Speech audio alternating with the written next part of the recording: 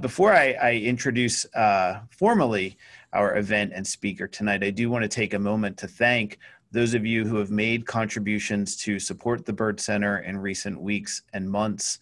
Our programs are donor supported, and our initiatives are donor supported, and we can't conduct them without your ongoing generosity. So we very much appreciate that. And if you haven't made a contribution, but you enjoyed tonight's program and you would like to see more of them, or if you've enjoyed past Byrd Center programs and you want to see more of them, please visit our website, byrdcenter.org, and go ahead and make a contribution to support the center. And as we get into the last few months of this crazy year, I do also want to remind you that all of those contributions are tax deductible. So we very much appreciate them. Tonight, we are privileged to be joined by Dr. Kate Scott, who will discuss the extended drive to make lynching a federal crime during the New Deal era of the 1930s. Kate's talk is titled "The Shame of America, the New Deal Senate and the Federal Anti-Lynching Bill." And the talk continues the Byrd Center's recent programming, exploring some of the many critical inflection points in American history where Congress engaged broader societal efforts to secure civil rights and racial justice. These efforts, as I think we all know, have produced some monumental highs, including the passage of the 13th, 14th, and 15th Amendments, and later the civil rights laws of the 1960s. But all too frequently, and for a variety of reasons, more of these efforts came up short than bore fruit. And tonight's talk examines why and how an effort that boasted broad public support during a major period of progressive reform, perhaps the major period of progressive reform in American history, ultimately failed to pass in the Senate. So it should be a fantastic and compelling talk. Kate Scott is our speaker this evening. She is the Associate Historian of the U.S. Senate Historical Office. The Senate Historical Office serves as the institution's memory, and Kate works on a variety of projects to help fulfill the office's mission. When the Senate is in session, Kate gives weekly history talks to senators. She prepares classified hearing transcripts for publication and provides historical context about current issues and debates to members, their staff, and the general public. Kate also gets the privilege of interviewing longtime senators and their staff about how the Senate and American politics have changed over time. And her recent projects have documented women's evolving role in the Senate, including the 40-year battle to win Senate approval of the Woman Suffrage Amendment and the Women of the Senate Oral History Project, a collection of interviews with former women senators and their top staff that document their contributions to our nation's history. Kate is the author of Reigning in the State, Civil Society and Congress in the Vietnam and Watergate eras, as well as several essays, articles, and chapters about recent U.S. political history. Kate earned her PhD in history at Temple University and her master's at the University of New Mexico. And so I am going to stop talking and I'm going to turn it over to Kate. Thank you, Jay, for that introduction. I appreciate that. Thank you to the Byrd Center. Thank you to Jody for providing technical support this evening.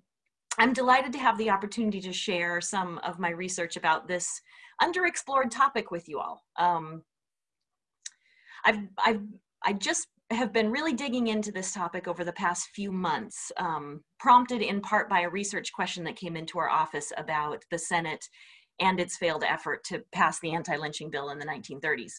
It was a topic that I knew a little bit about. I certainly understood that it was a failed effort, but I did not know the contours of that struggle, how long it took, who were the primary opponents and proponents of the measure. And so I took an opportunity in the last few months to really dive into this topic.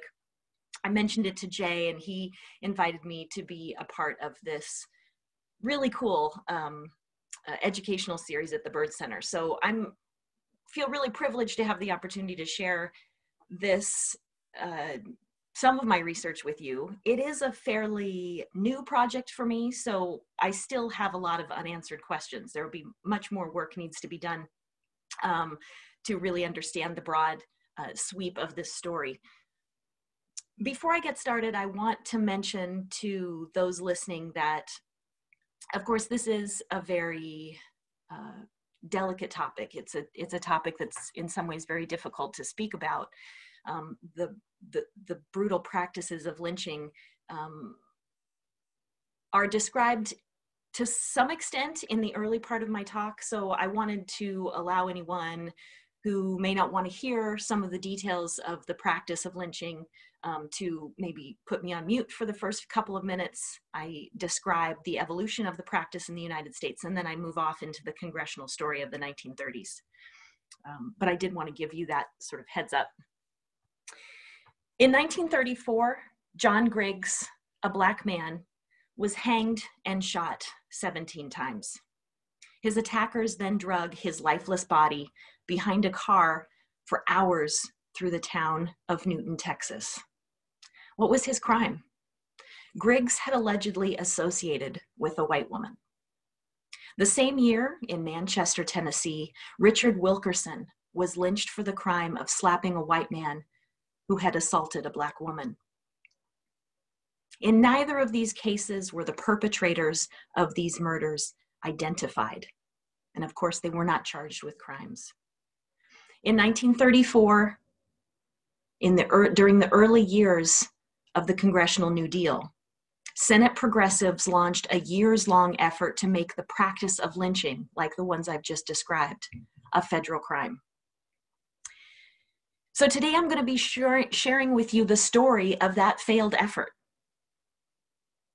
And what's interesting about this story is that all the while that the Senate failed to pass this bill in the 1930s, a majority of US senators supported the bill.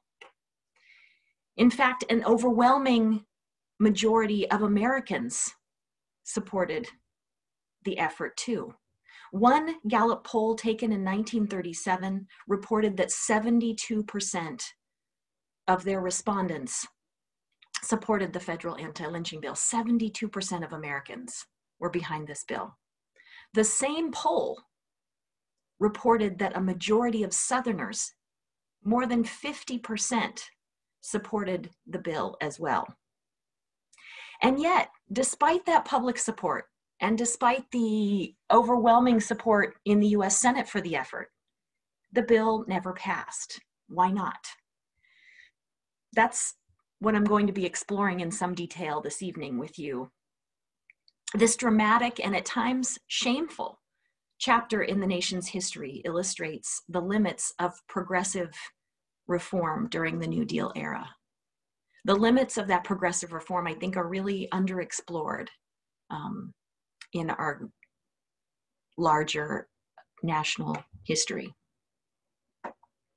Now, the practice of lynching is as old as the nation itself. The name actually comes from Charles Lynch and his co-conspirators, who used to tar and feather British sympathizers during the Revolutionary War era. As the nation evolved, the practice of lynching evolved with it. On the Western frontier, for example, white settlers used lynching as a means to punish gamblers and horse thieves at a time and in a place where no formal judicial system existed. Beginning in the Reconstruction era, lynching became a practice that was most often reserved for African American suspects. In the decades between the Civil War and World War II, lynch mobs murdered more than 4,700 Americans, and 3/4 of those victims were Black men, women, and children. Here's how one US senator described that 20th century lynching practice. It is a flagrant violation of constitutional rights. It is open anarchy.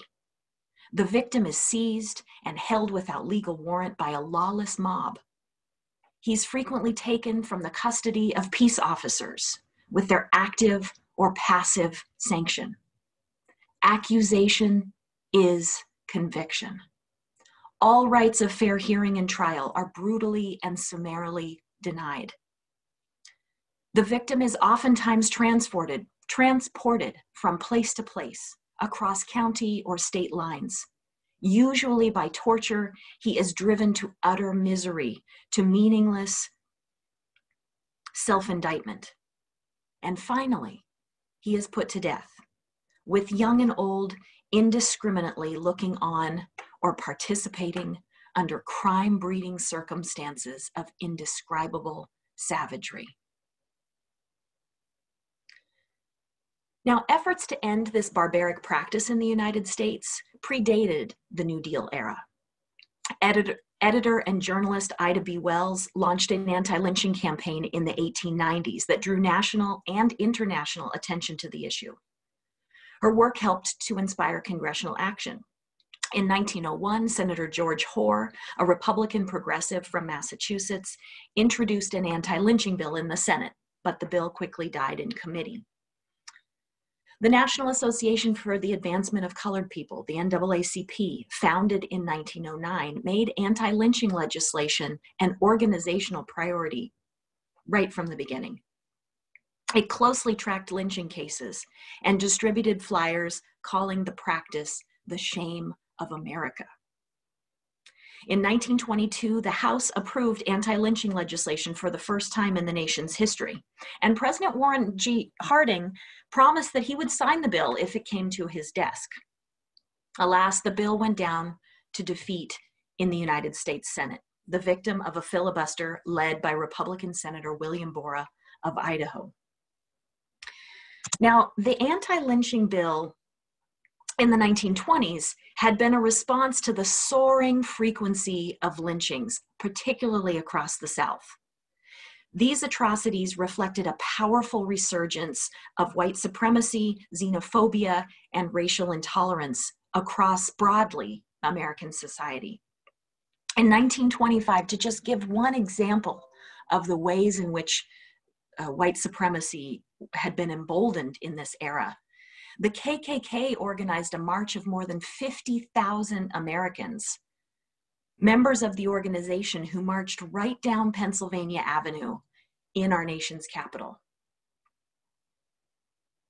So 4 years after that march, the stock market crashed in 1929. And that crisis, combined with tightened credit and a historic drought that swept across the Midwest, plunged the already fragile economy into a crippling depression. By 1932, a presidential election year, the nation's unemployment had reached a historic 25%. These factors helped Franklin Roosevelt unseat a really unpopular incumbent president and boosted Democrats to win huge majorities in both houses of Congress. So at this moment, with this sort of changing political dynamic, the NAACP sensed a political opportunity. And they persuaded freshman Senator Edward Costigan of Colorado to introduce a federal anti-lynching bill in the US Senate. Now, Costigan's name is not well known today, but he plays a key role in this story. He was a native Virginian educated at Harvard who had built a law practice in Colorado. He also had founded that state's Progressive Party.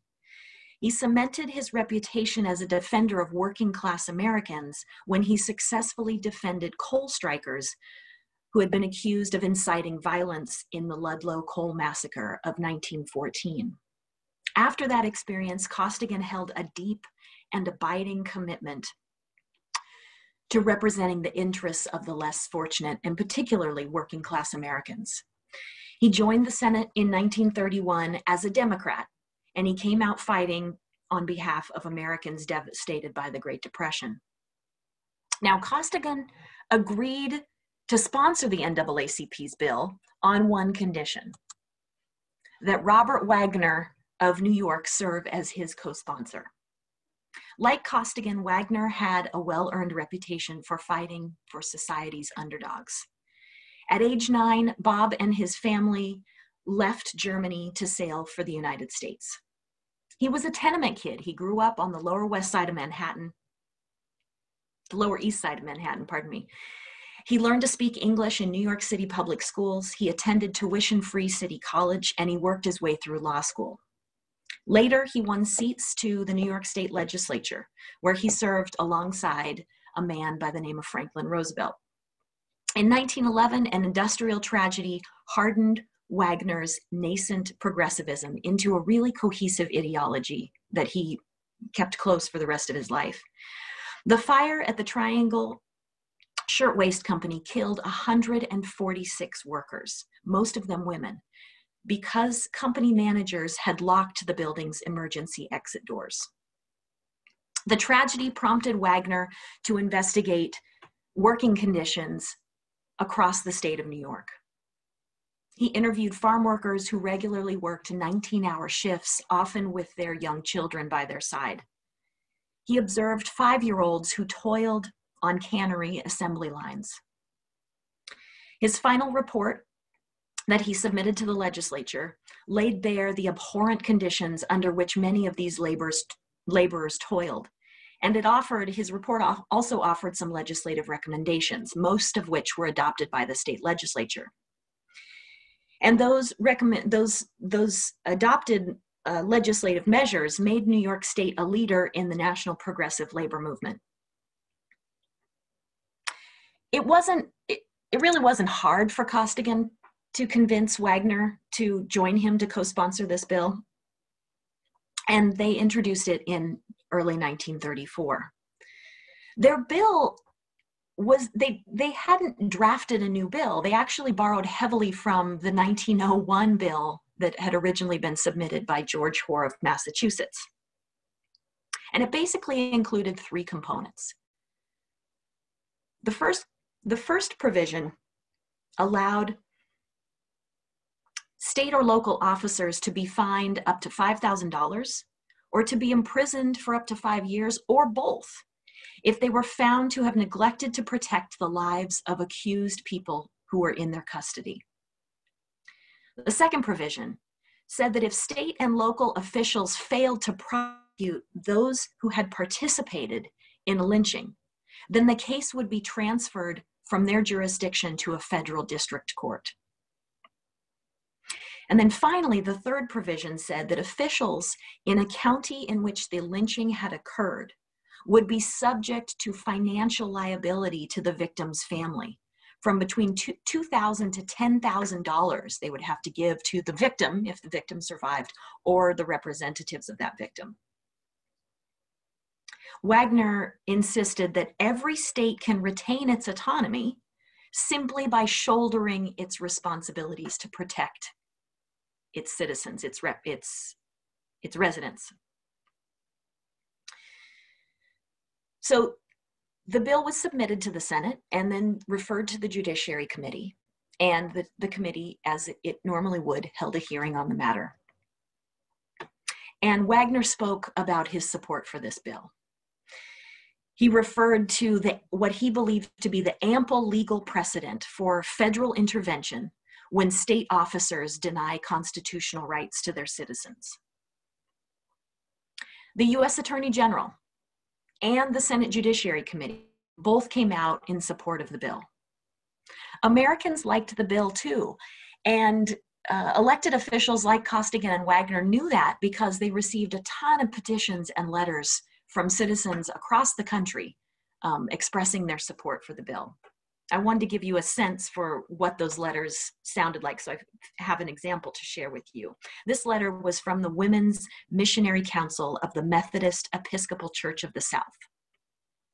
Whereas the weakness of the local courts give little hope for delivering us from the terrible situation of violence, they wrote, we hereby give our endorsement to the Costigan-Wagner bill.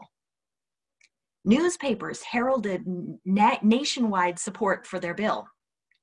White women demand stop to lynching. Call on Roosevelt to eradicate evil rampant in South, screamed one of these headlines. And in the Senate, a bipartisan coalition came to the Senate floor to express its support. With class and racial hatreds running rampant, why not strike a blow for mob rule while we can? Those were the words of New Jersey Republican Senator Hamilton Kane. The question remained, would Senate Majority Leader Joe Robinson of Arkansas schedule a vote on the bill?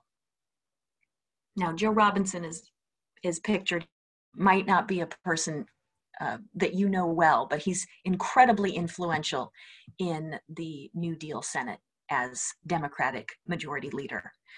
Here he is in this picture with a big cigar in hand. He's often photographed with a big cigar.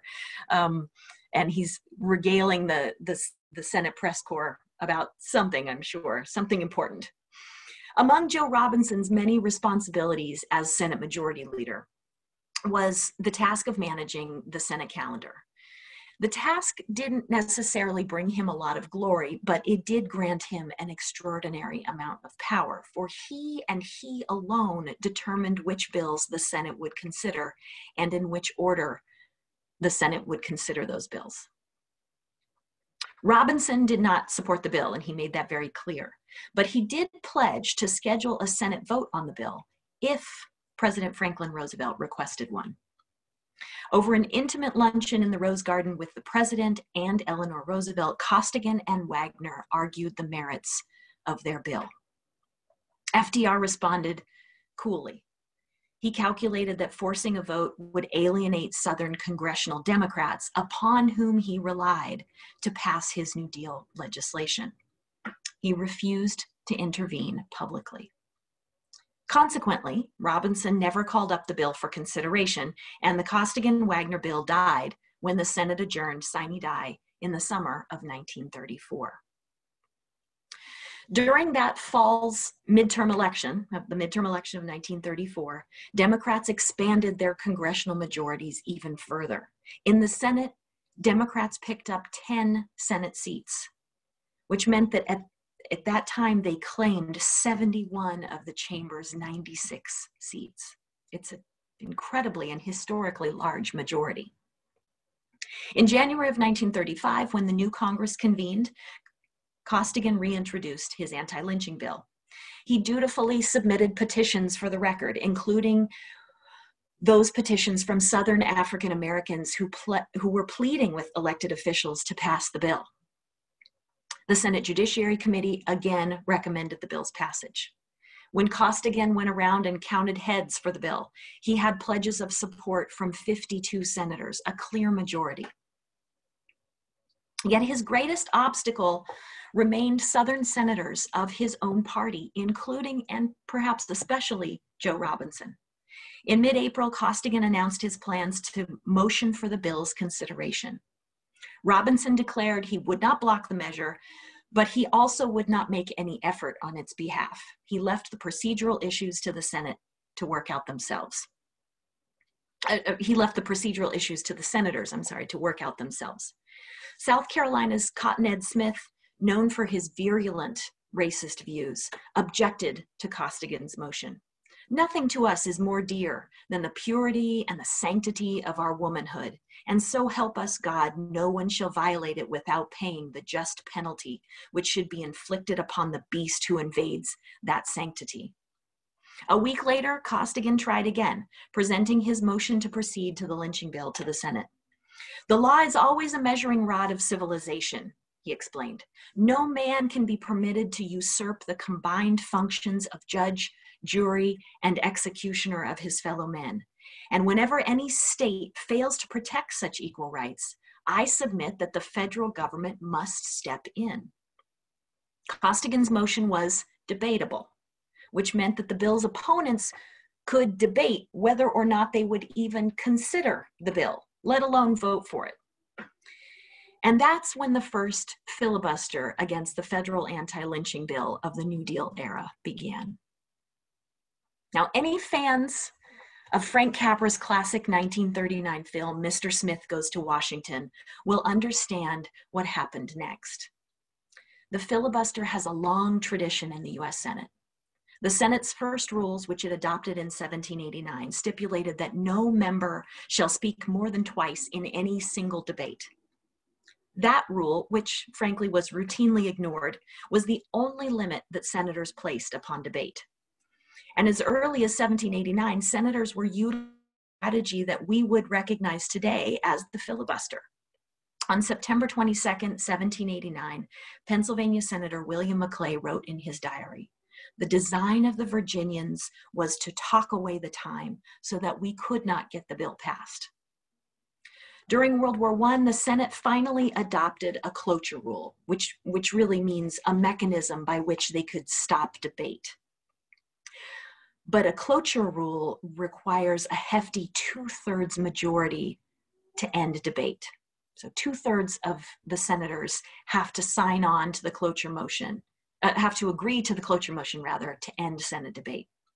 As one senator explained, free speech in the Senate should be the rule and cloture should be the exception. And so it was. Determined to prevent Costigan's measure from receiving a vote, a small group of no more than 20 Southern Democrats took turns denouncing the bill on the Senate floor. Some argued that the bill was unnecessary, noting that lynchings were declining in number. Others, like Hugo Black of Alabama, made arguments rooted in a deeply contested understanding of American history. A former member of the KKK, who was later appointed by FDR to a seat on the Supreme Court, Black waved the so-called bloody shirt.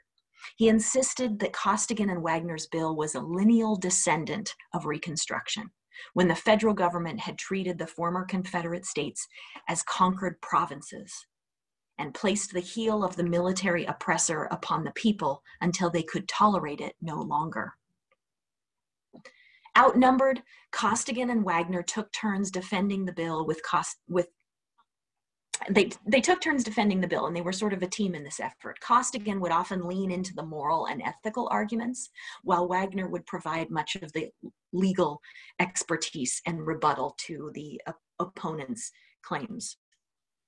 As the filibuster marched on, President Roosevelt's silence on the matter spoke volumes. If in America the Black race cannot gain the sympathetic ear of the nation's president, explained the Chicago Defender, one of the nation's leading African-American newspapers, then hope for a satisfactory adjustment of their social, political, and civil rights is impossible. Days went by, then a week, and still the filibuster continued. The Anti-Lynching Bill created a bottleneck, stalling Senate action on a laundry list of the Democrats' legislative priorities, including Wagner's own Social Security bill. Under withering pressure from his colleagues, Costigan reluctantly withdrew his motion. The Senate quickly dispensed with its legislative backlog, approving a rural electrification bill and two of Wagner's landmark offerings, the National Labor Relations Act and the Social Security Act. As the swelter of a Washington summer settled in, the Senate adjourned sine die. Now, even while this debate rolled on in the US Senate, lynchings continued. In September, the details of a gruesome lynching in Oxford, Mississippi shocked the nation. A lynch mob pulled sharecropper Elwood Higginbotham from his jail cell while a jury deliberated the charges that had been made against him. The mob tortured and killed Higginbotham before the jury could deliver its verdict.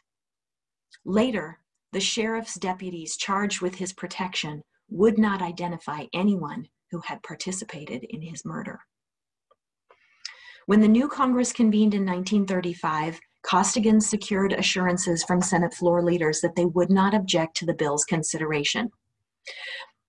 But when Costigan signaled his plans to introduce a motion on the Senate floor, his opponents launched a second filibuster.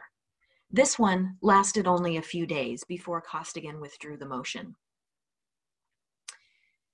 And though Wagner and Costigan continued to work behind the scenes on behalf of their bill, the remainder of 1935 came and went without any further Senate debate on their proposal.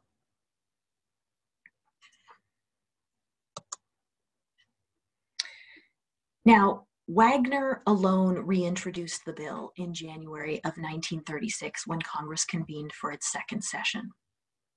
The strain of the previous year's effort had taken a severe toll on Costigan, who had suffered a stroke. He had neither the energy nor the will to continue to fight, and he announced that he wouldn't be seeking re-election that year. It was a presidential election year, and Robinson had no patience for Wagner's proposal. This bill was brought forward during the last session, and was discussed for a great many days. It would not be practicable to take it up again during this session. With those words, Robinson effectively killed the bill in 1936. The Senate adjourned sine die, with senators dispersing to their party conventions in midsummer. When Democrats convened at their nominating convention in Philadelphia, roving journalists tried to pin senators down on the anti-lynching bill. Where did they stand? Joe Robinson feigned offense at the question. "I'm not going to say anything about that now," he sputtered. "New Deal's love doesn't extend to lynching law," one reporter concluded. In November 1936, Roosevelt handily won re-election, and Senate Democrats swelled their large majorities even further. The Senate gained a majority of 76. But the Senate now held a majority of 76 seats, with an additional 4 independents who routinely caucused with them, meaning of the Senate's 96 seats, Democrats controlled 80. Just amazingly large majorities. Now, Wagner took a few months to plot a new strategy. He recruited a new co-sponsor, Frederick Van Nuys of Indiana, pictured here with his secretary at his desk. Van Nuys was a natural fit for a couple of reasons. He had been one of Wagner and Costigan's most reliable and most vocal Senate allies, routinely debating the bill's opponents on the Senate floor. He was also an influential member of the Senate Judiciary Committee. So together, Wagner and Van Nuys introduced the anti-lynching bill in January of 1937 at the beginning of the new Congress, and it was quickly referred to committee. The House had passed a bill, and so the pressure was really on the Senate now to do something with this measure. The committee tinkered with the bill, amending it slightly before approving it, before sending it back to the Senate with its stamp of approval. Then an unexpected development shifted Wagner and Van Nuys' strategy. In July, Democratic Party leader Joe Robinson died suddenly of a heart attack. Kentuckian Alben Barkley, with the strong backing of President Roosevelt, won a very tight race to replace Robinson as Senate Party leader. Though Barkley did not personally support the bill, Wagner believed that he might be more willing to strike a deal to allow the bill to be brought to the floor for a vote.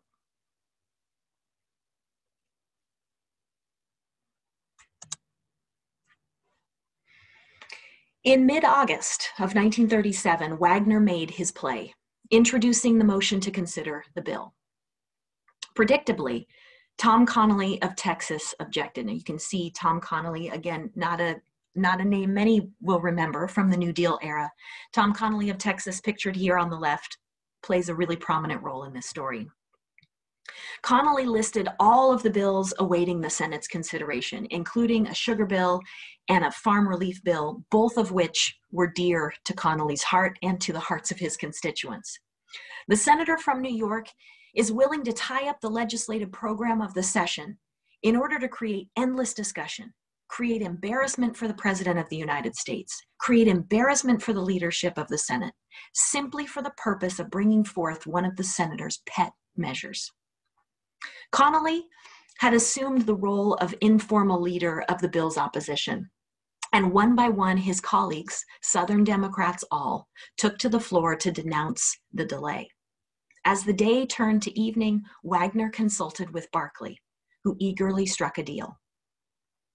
Wagner agreed to pull his motion to consider the bill at that time, in exchange for which he asked for the Senate to approve a special order for his bill.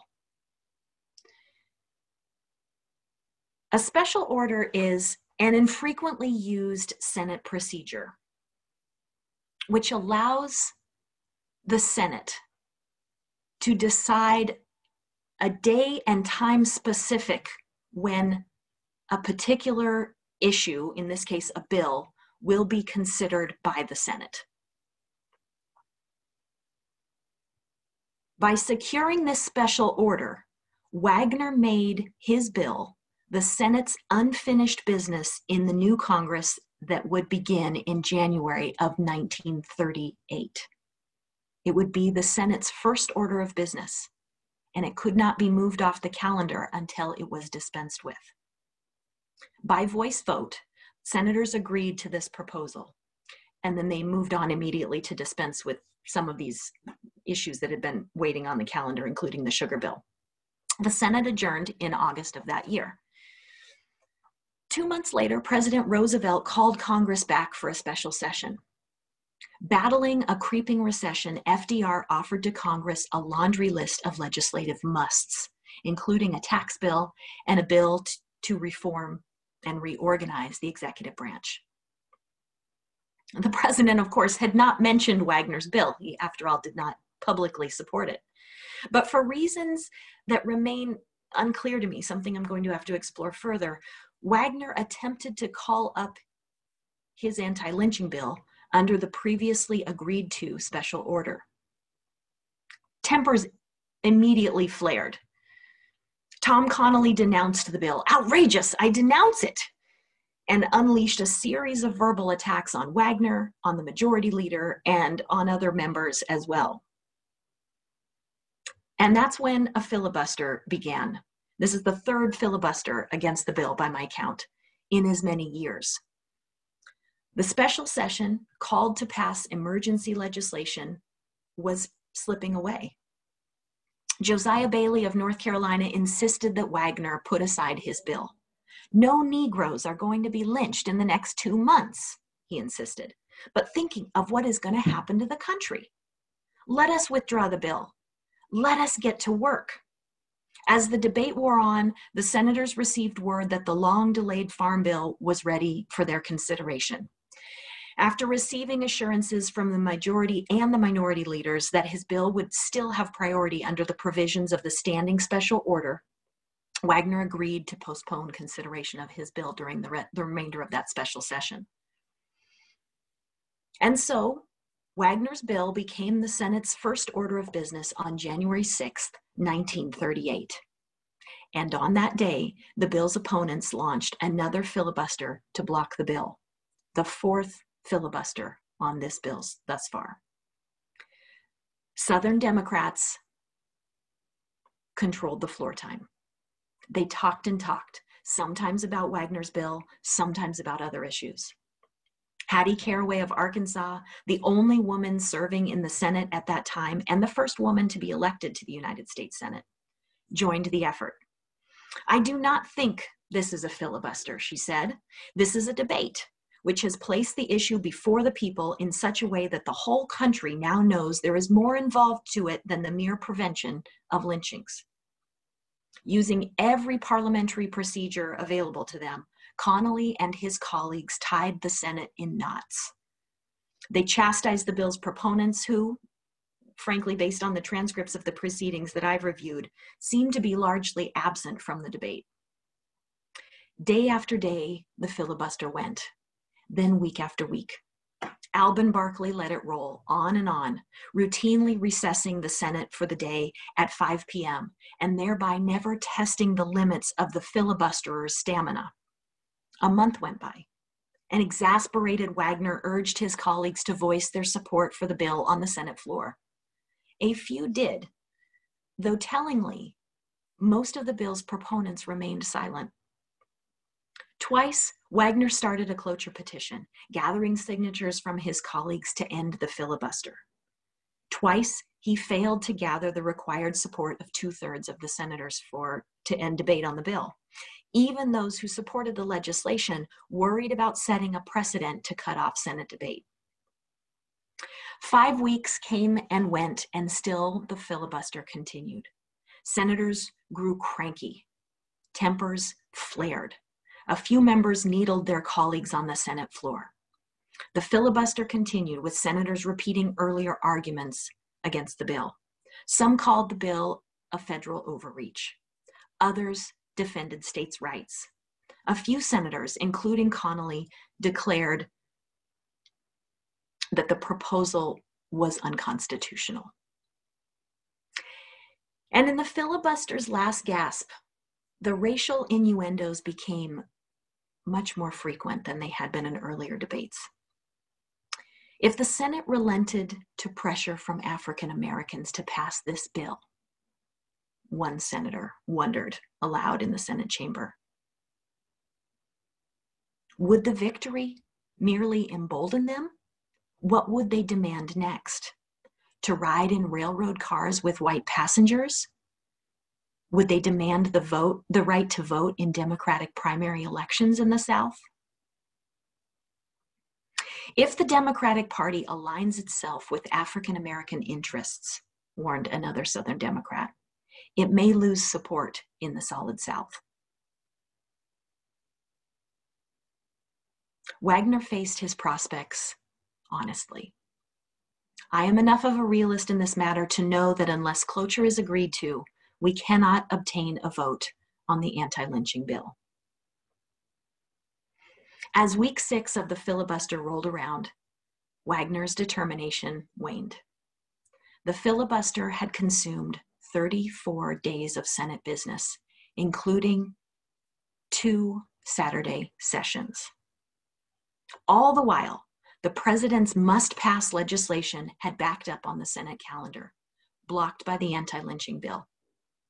Now, under extraordinary political pressure, Wagner agreed to postpone consideration of his bill on February 21st, 1938, in order to make way for other legislative priorities. Senators, sensing his defeat, gathered in the chamber for the last moments of debate. In barely restrained tones, a few of the bill's proponents blamed Barkley. The majority leader could have broken the filibuster at any time, they insisted, by holding the Senate in all-night sessions. Barkley blamed Republican leader Charles McNary of Oregon. While nobody holds the Republican minority, small as it is, responsible for the failure to obtain cloture, they have not raised their voices on behalf of this bill. McNary blamed Wagner. It would be futile again to bring this bill before the Senate unless he can show more genuine enthusiasm for the measure than he has shown so far. There seemed to be ample blame to go around. George Norris, a progressive Republican of Nebraska and father of the Tennessee Valley Authority, had the final word on the federal anti-lynching bill of the New Deal era. Though he believed that the bill was constitutional, he insisted its passage would damage relations between northern and southern states, reviving old animosities from the Civil War era. The crime of lynching has been gradually dying out, he explained. The people of the South have made a record of which they have a right to be proud. The Senate voted immediately after Norris's speech, with Wagner and Van Nuys joining 56 of their colleagues in a vote to lay their bill aside, thereby making way for emergency relief appropriations. And with this vote, the New Deal Congress drove the last nail in the coffin of the federal anti-lynching bill. So I want to close out this story with a couple of observations, a couple of things for us to think about.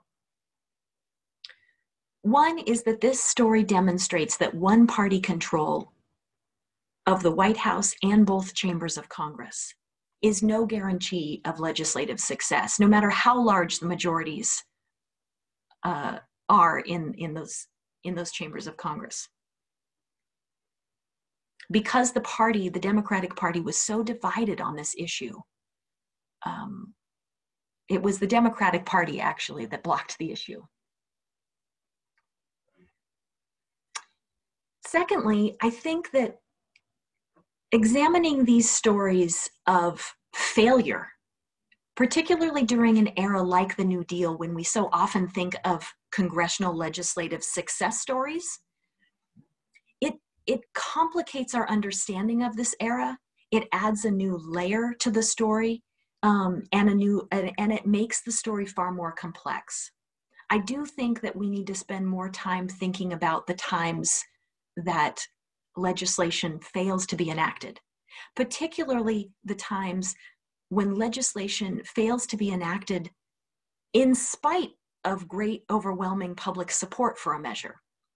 You know, I've got the slide up here for us to show a Gallup poll in 1937. I mentioned this at the beginning of my talk. A Gallup poll in 1937 reported that 72% of Americans supported a federal anti-lynching bill. Even 57% of Southerners supported that bill.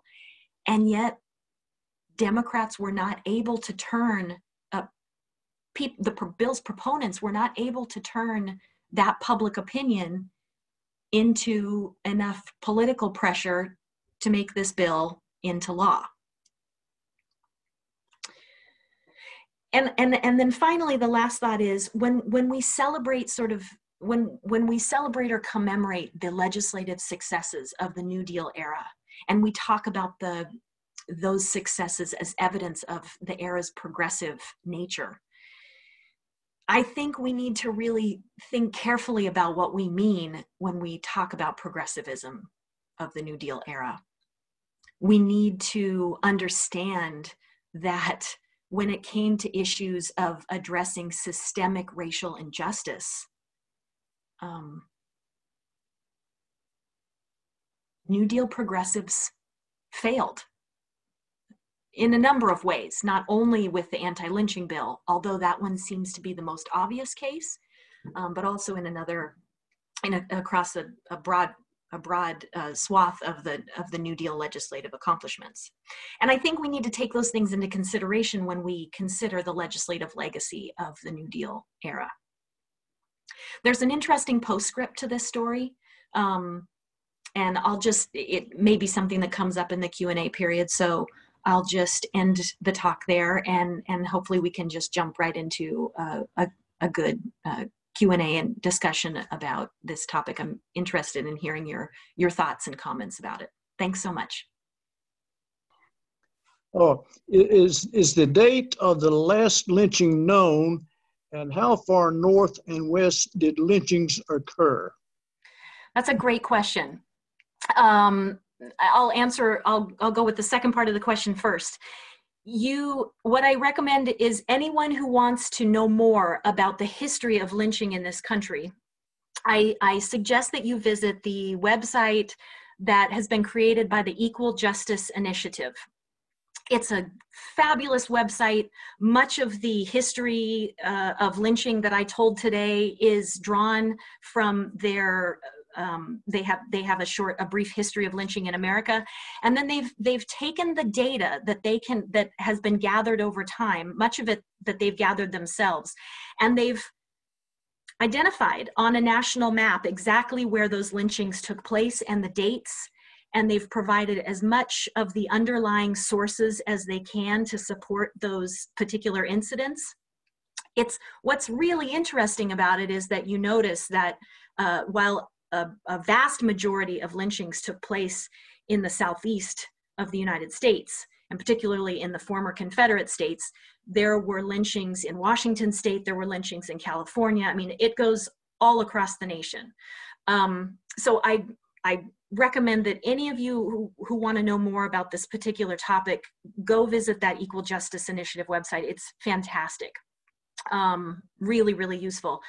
To your question about when was the last known lynching recorded, I have in my mind that it's sometime in the 1960s, but I think that's wrong. I actually wonder if it was the early 1980s, and I've got to go back and take a look at that.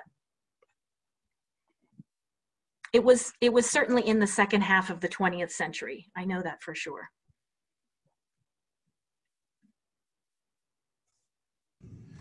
Kate, sorry.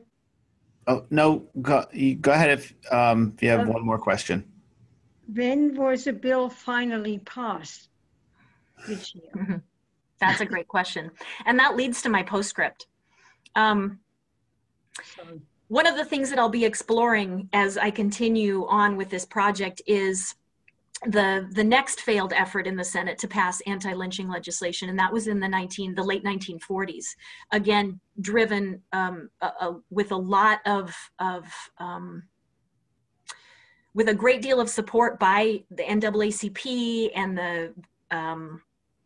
and the returning veterans from World War II who demanded that the United States have a public accounting for its long history of racial injustice.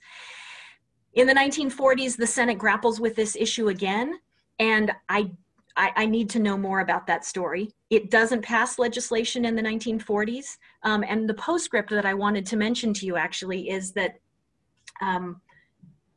in 2005, the Senate passed a really interesting resolution in June of that year. They passed it, they approved it unanimously, and the resolution stated that it was an apology to the victims of lynching from the United States Senate and to their descendants. An apology to the victims of lynching and to their descendants from the United States Senate for its failure to pass the Costigan-Wagner bill in the 1930s. And one senator explained in his presentation of this resolution, which was approved unanimously, that transforming our nation requires that we recall all of our history. There continues to be some legislative debate about the need for an anti-lynching bill, and that's, I believe, been very recently within the last couple of years. But to date, the United States Senate has not passed a federal anti-lynching bill. Okay, we have a couple questions, and thanks so much for that really fascinating talk. Ray has asked, and this I guess is maybe a bit of a more procedural question. If Barkley adjourned the Senate at the end of each day, how was the filibuster able to pick up where it left off each subsequent morning? Yeah, so he was recessing the Senate, and the next day what was so interesting is that you can see them planning things out in the sort of the Senate wrap up at the end of each day, with the filibustering member saying, okay, if we're about to go out, what's going to happen to me tomorrow? And they're literally like on the floor figuring this out, with the Senate Majority Leader, with the parliamentarian weighing in, with the Vice President often weighing in, saying, yes, you will be recognized tomorrow morning, or you will have to seek the acknowledgement of the chair first. And they really did sort of hone this mechanism to where every day they would be able to maintain that filibuster. Wow. So Betty has asked, if Wagner and Van Nuys had so much support from other proponents of the bill, why did those other senators remain so silent? Why didn't they voice stronger support for the anti-lynching bill? Yeah, that is something that I want to do a lot. I need to do a lot more research to better understand what's going on there. So some of what I've been doing, frankly, because of the pandemic, I've been fairly restricted in the kinds of sources that I can examine really closely to figure out what's going on. Most of the sources that I'm using are the congressional record for the debates. And fortunately, a lot of the members are talking about some of the behind the scenes deals that they're making, which I love when they do that on the Senate floor, but they don't always do that. Some of the newspapers are also accounting for these behind the scenes deals, and they're identifying some members like, oh, so-and-so is definitely for the bill, talked to me in the hallway and said, I definitely support the bill. But the funny thing is that those folks don't show up in the congressional record. They're not making speeches. They're not taking part in the debate. They're not intervening into the filibuster to try to refute the charges being made by the opponents. And I don't understand why. I really don't understand why they're silent. I have a few suspicions. I suspect, for example, that the Republicans, there were many Republicans who went on record saying, I support the bill. Record being they would tell journalists in the hallways, they would speak at news conferences, they would answer questions and say, yes, I support the bill. Sometimes even on the Senate floor, they would say, oh yeah, of course I support the bill. But they wouldn't engage in sort of extended debate on it. My suspicion is that the Republicans felt like the Democrats were doing damage to themselves, and the Republicans were okay letting them tear themselves up over this issue. I mean, you know, having an 80-seat majority seems like that means that they would be able to wield all kinds of political power. But actually this issue drove deep divisions, existing divisions, but it drove deeper wedges into those divisions and took people farther apart. So I think the Republicans, from McNary's perspective, I think he was happy to let the Democrats sort of fight it out. And also, given that the public supported the measure and the Democrats with that overwhelming majority couldn't secure its passage, it made them look really bad. So I think the you know, this is a tactic that Lyndon Johnson uses when he's majority leader during the McCarthy era. He's like, McCarthy's the Republicans' problem. The Democrats are gonna stay out of it. He lets them work it out because it's a party division, and there's no need to wade into it.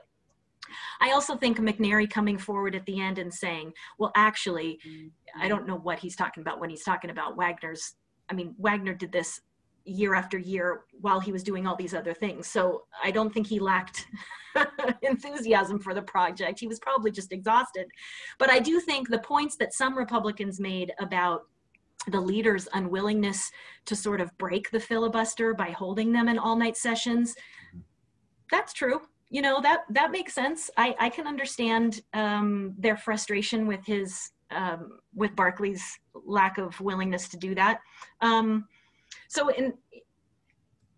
There's a lot of information here that I simply don't have. When people won't speak on the Senate floor, won't reveal their support for a bill, what does that mean? Is there support, is there broad support in the Senate, but it's really shallow support? That's probably what's likely. So, like, you know, the idea that sometimes what's not being said is as, if not more important than what is being said. Yeah. One of the things that's, I think, is interesting about all of this, and I think it gets to your point about focusing at least somewhat or more on the failures, is when we think about the New Deal as sort of specifically excluding minorities across the board. Yeah. It's generally framed as, you know, sort of a byproduct of just trying to get all of this other progressive legislation passed, right? And sort of the idea of this new conservative bloc that sort of tangles things up for the next 20 or 30 years kind of emerges out of this. But this seems like this is a driving issue. Like, does this kind of maybe change the paradigm a little bit? Like, this is where all of that coalesces around and sort of ripples out in a different way, because they're talking about this particular bill in the middle of all of those other conversations. Roosevelt is not inaugurated till March of 1933. It's right in the smack in the middle of all of this. Mm-hmm. You know what? I'll say this. It's really forcing me to think about the New Deal Senate differently, right? And I see some of these. I mean, look, I end my talk very intentionally with George Norris, who some people, you know, may not know George Norris. In the Senate, George Norris has this, he's Mr. Progressive Republican. You know, he has this long Senate career fighting for progressive causes, but progressive for who? You know, by today's standards, yeah, he is a progressive. But I mean, I think we still evaluate him today as a progressive, but it's interesting to think of a progressive. You know, we also call William Borah of Idaho a progressive, and he's someone I didn't talk much about in my story, but he and Norris both have these progressive Republican credentials, but on the issues of race, man, they're just, they are racist. I mean, for Norris to say that in the end is so interesting to me. It makes his legacy, for me, a lot more complicated when I think about his New Deal accomplishments, particularly something like the Tennessee Valley Authority, which helped electrify the Southeast, the rural portions of the Southeast, which of course did change the communities that a lot of African Americans lived in.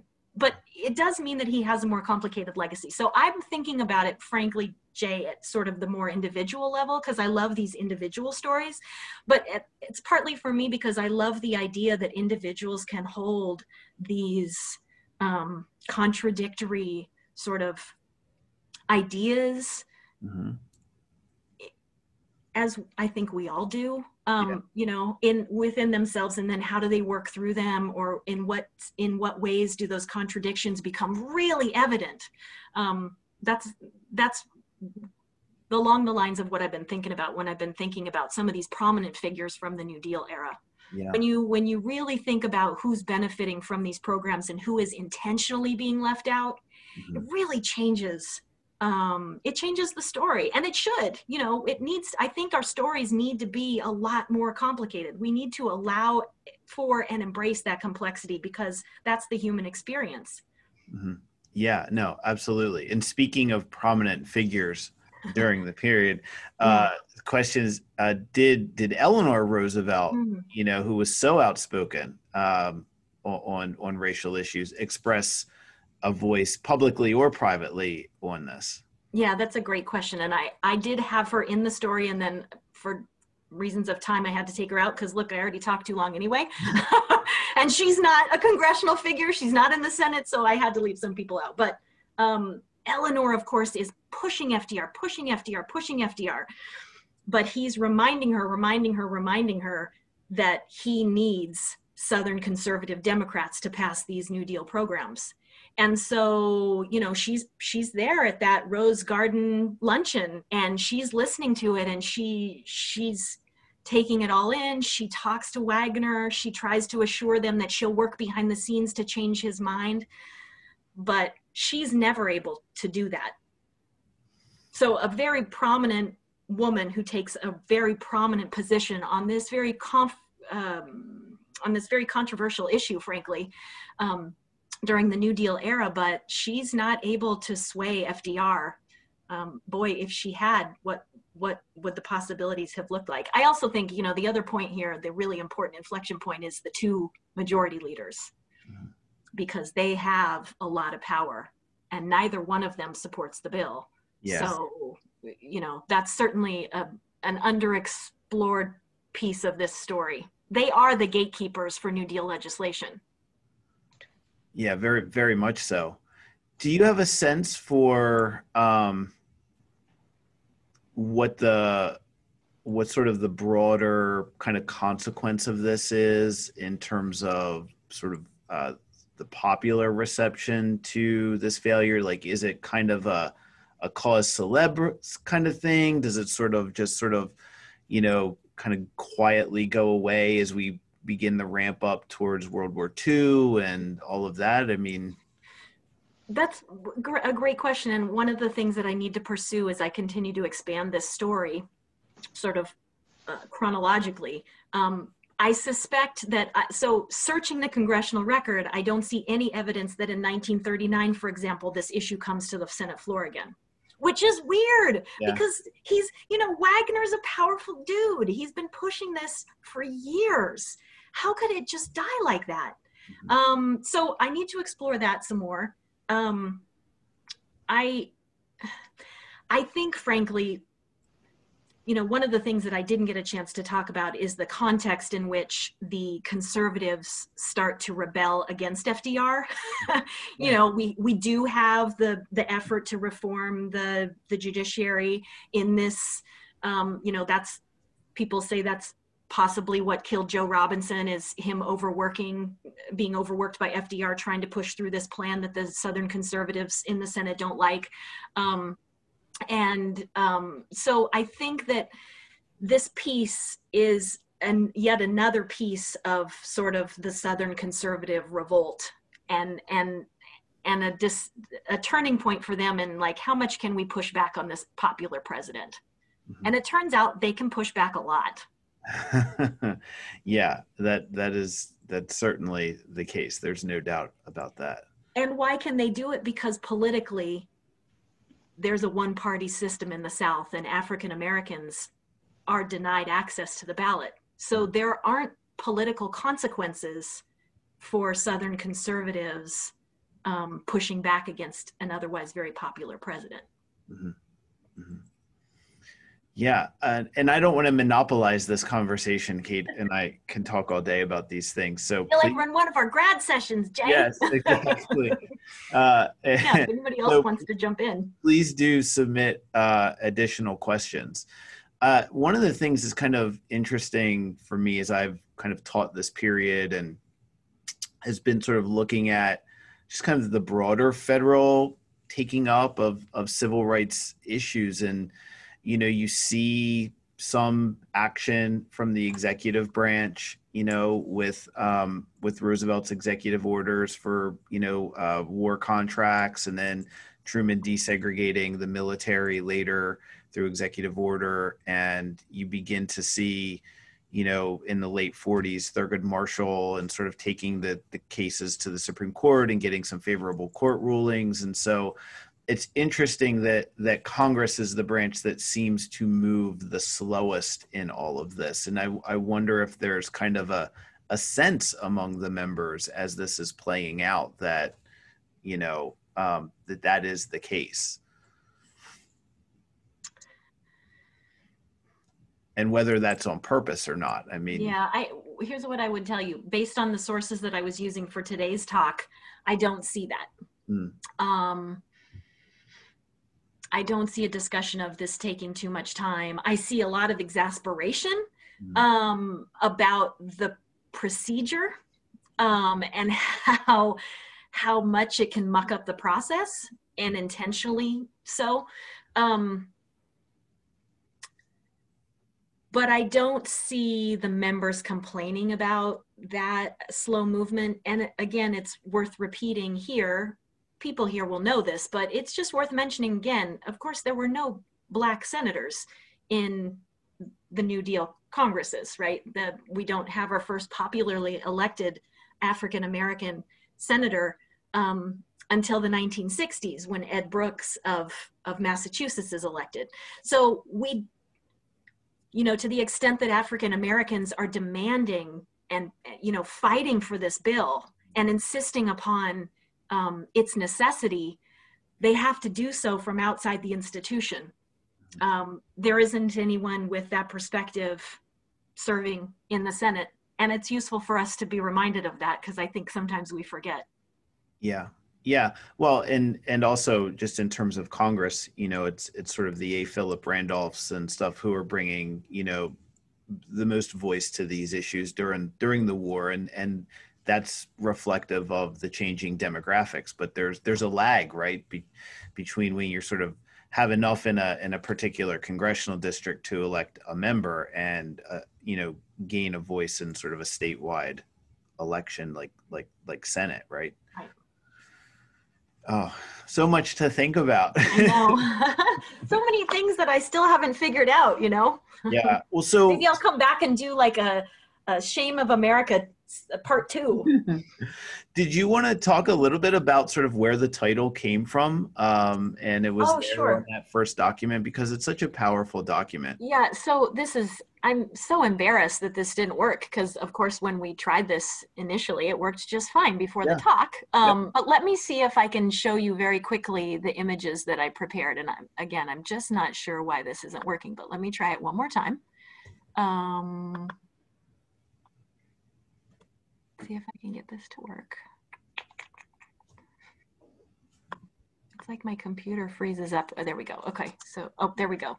So the Shame of America, the title itself comes from a flyer. And I'll take this opportunity to mention to everyone that the images that I'm about to show you all come from the Library of Congress.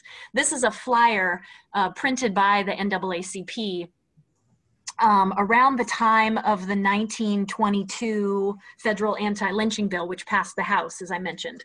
And they call, you know, that was the NAACP's labeling. They called the practice of lynching the shame of America. And they framed it within this context of, let me see if I've got it a little bit bigger here.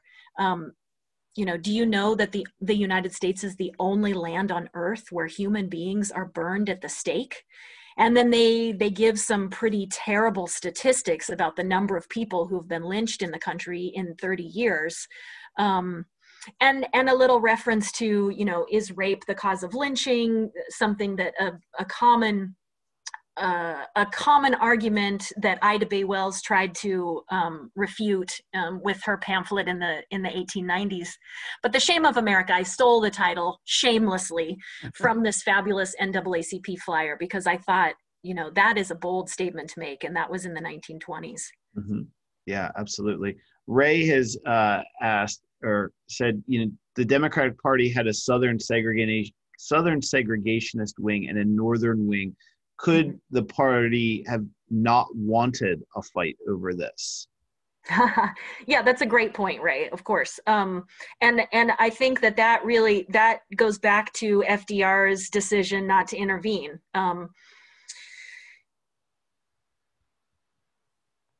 As I mentioned earlier, I do think that for some people, the keeping the party united was absolutely imperative. And any issues, because the nation was in a crisis, in a historic economic crisis. And in order to address the crisis the way that FDR and other members of Congress, of course, a lot of these ideas come from members of Congress, the way that they wanted to address it, they believed they needed to promote party unity. And so, yeah, I think that issues like lynching were arguably wedge issues that could divide the party.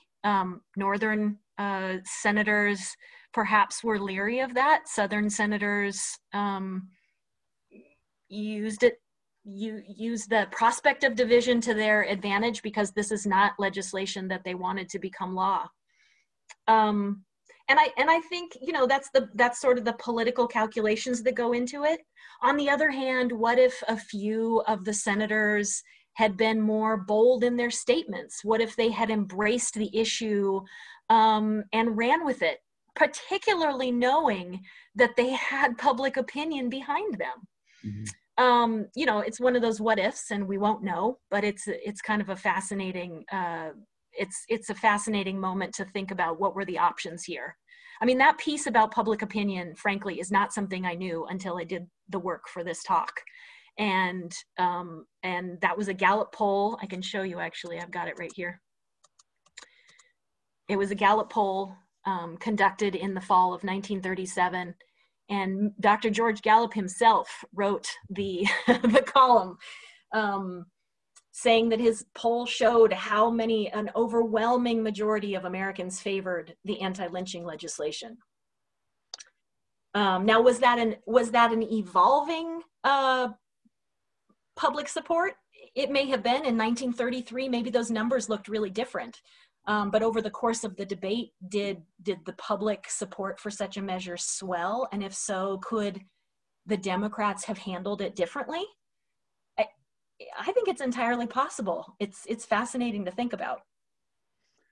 Did you happen to look or get at any kind of constituent correspondence or anything like that? Do we get a sense for how people are responding to this and engaging with their senator?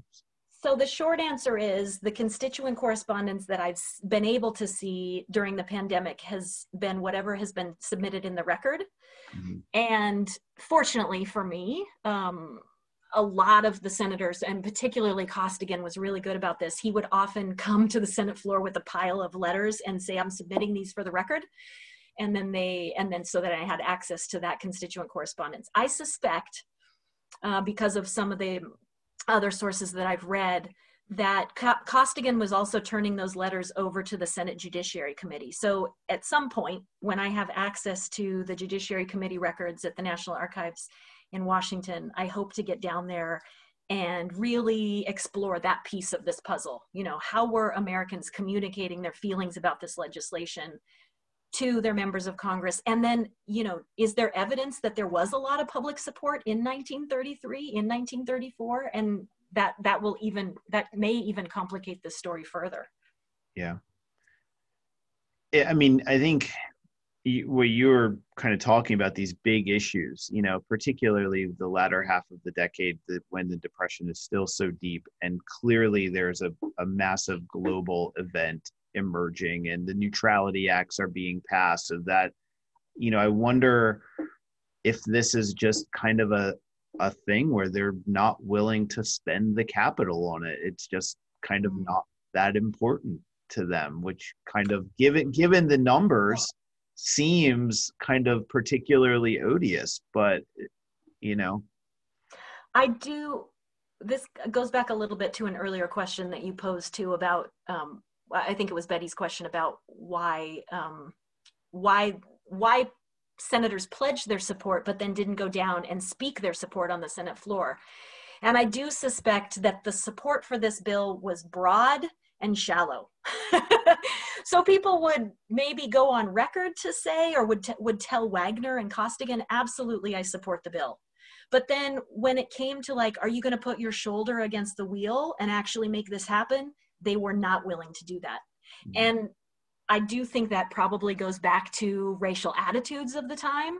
I do think there were political calculations. The Southern senators liked to say on the Senate floor during the course of the filibuster, they liked to taunt some of the members who would say that they were for the bill, and they would say, well, you have no political gain to be made. You have no Negroes, to use the word that they used at the time. You have no Negroes in your state. And Costigan used to bring that up. He would say, there's no political upside to this for me because I have very few African-American residents in the state of Colorado. I suspect, frankly, that people would have supported the bill as long as they didn't have to work for the bill. And that's where the burden was on the shoulders of Costigan and Wagner, and later Wagner and Van Nuys. And I just think it was too much for them to carry, frankly. Actually, Betty has just contributed a question that was making me think as you were kind of talking about this, and your point earlier about sort of the breadth and the scope of lynching in America. Were Western senators vocal on the lynching of Hispanic Americans or other people of color? Because we know that, it certainly wasn't solely focused on African Americans. That's right. Yeah, absolutely. And this is an interesting point that kind of cuts two ways. In 1933, there's another terrible lynching. They're all terrible, but this is a lynching that occurs, I believe, in Southern California. And three Latinos are hanged.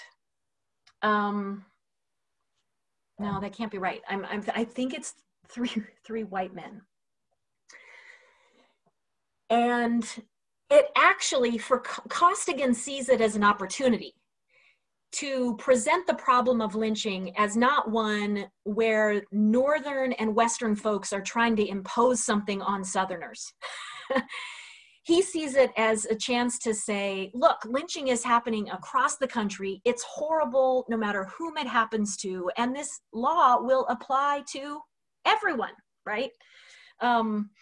It will apply to everyone in the same way. So that Costigan saw that terrible episode as kind of something he could use in his political calculations. On the other hand, Southerners would often, in their speeches on the Senate floor, would often make the point that they would often say, you talk about mob activity, a mob being defined as 3 people or more engaging in this type of behavior. And they liked to tease Wagner and say, there's a lot of gang activity in New York. Is this anti-lynching bill going to apply to gangsters and mobsters? They used to like to use those terms a lot. They would often make that argument to the gentleman, the senator from Illinois, who was the whip, the Democrats' whip. They would often say to him, there's a lot of gang activity in Chicago. Is this bill going to apply to gangs in Chicago? And there's a whole other story just about that argument that I had to hold off to the side for this talk because it's actually quite complicated. There's they amend the bills in ways to specify that it actually won't apply to gangsters and it actually won't apply to mobsters. So that gives the Southerners like a wedge to be able to say, look at what you're doing. You're actually making it so your own constituents won't be subject to this bill. But anyway, that's an aside. There was plenty of discussion on the Senate floor about the fact that lynching was a problem across the country.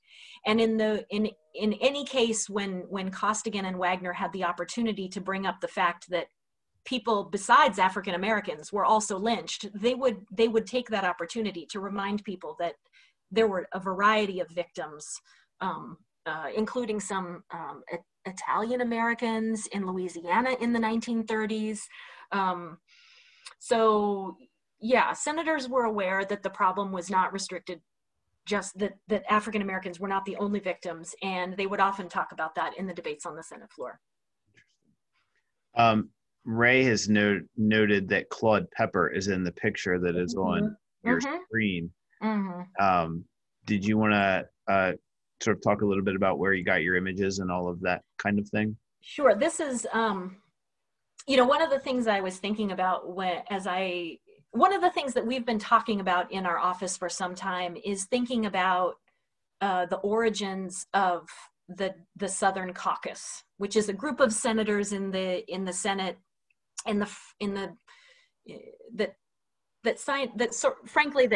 coalesce. They're typically Democratic, conservative Democrats from the South, who coalesce around their opposition to issues related, any kind of civil rights legislation. And Betty and I have been talking about this for some time, like how would we trace the origins of the Southern Caucus? And we have talked about for some time the fact that we think that the origins of the Southern Caucus, their mobilizing strategy, the way that they developed their really organized filibustering procedures, like they were really organized when they filibustered. We think that the origins are probably around this federal anti-lynching legislation in the 1930s. So possibly the dean of the Southern Caucus is actually Tom Connolly of Texas, who's pictured here on the left. Claude Pepper was certainly a member of that group, a longtime senator from the state of Florida. And then we've got the gentleman smiling in the back, looking at the camera, the tallest man in the photo, Richard Russell, who became the dean of the Southern Democratic Caucus in the 1950s, and in the 1960s organized all of the filibusters against civil rights legislation, including the Civil Rights Act of 1964 and the Voting Rights Act of 1965. And he was a young and fairly new senator in the 1930s.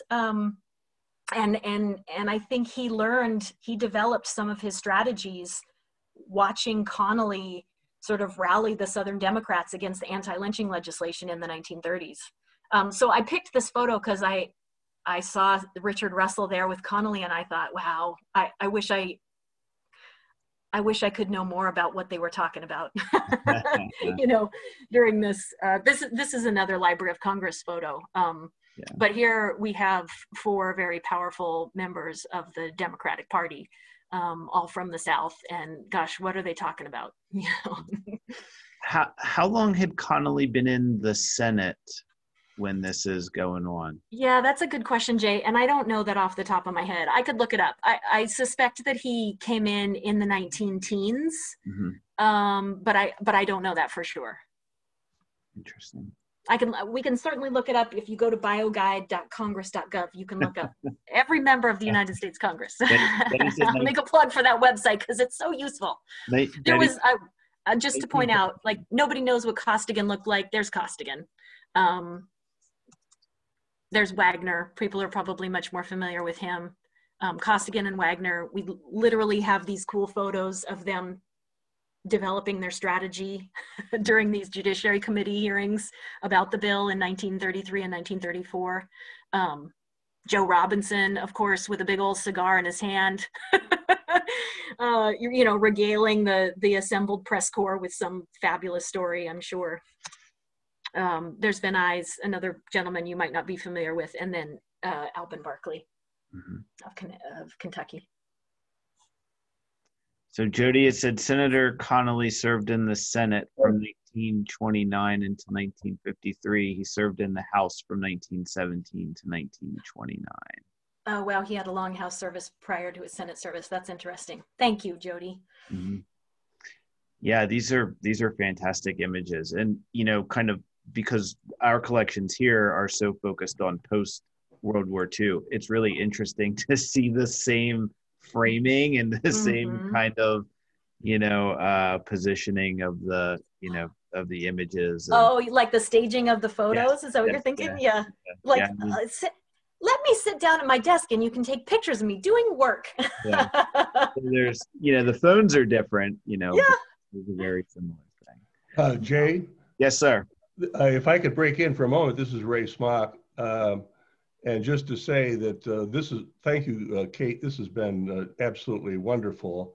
And, but as I watch this and as I listen to it and as I see the pictures now, this isn't ancient history. No. Claude Pepper, when he was in the House of Representatives, was chairman of the Rules Committee, and he did the search, conducted the search that hired me as the first House historian.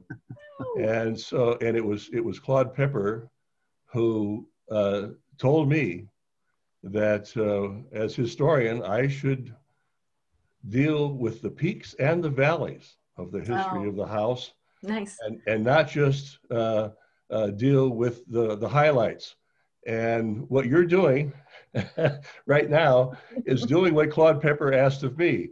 You're dealing with the peaks and the valleys, and that's where you'll find the story in its totality, and not just in writing some glorification of all this stuff. So thank you so much for what you're doing, Kate.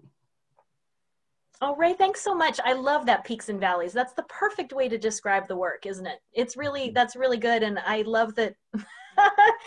I love that I'm talking to you and you once talked with Claude Pepper. Like, that's really cool. That's really cool. Claude Pepper was a very active member of the filibustering group against the federal anti-lynching bills. He comes up again and again and again and again. Wow. And yet he was one of the great liberals of the Senate, and he lost his seat because he was for equal pay for women and universal health care. Those were very radical ideas, and they called him Red Pepper for his socialist views in 1935. And isn't that interesting, Ray, to think about the complexity of his career, and also to think about him advising you to treat history in all of its complexities and study the peaks and valleys, and then frankly knowing that he's a part of some of those valleys, right?